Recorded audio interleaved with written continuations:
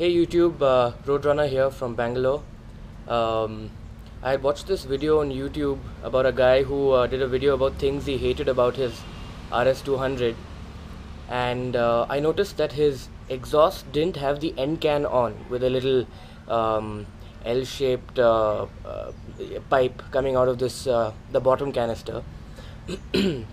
So I thought, of course, he mentioned in the video that it sounded better. So as you can see, I've been at it for a while. It took me a good 45 minutes to get the end can off. So this is the first time I'm going to be hearing it. So here goes.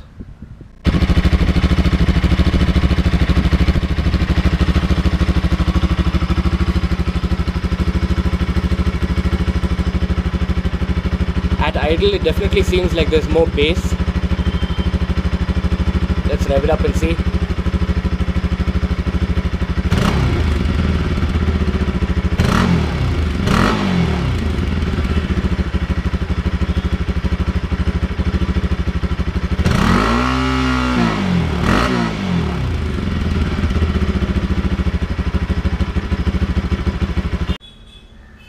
And guys, in case you are wondering, this is how ridiculously small the end canister actually is under all of that plastic cladding.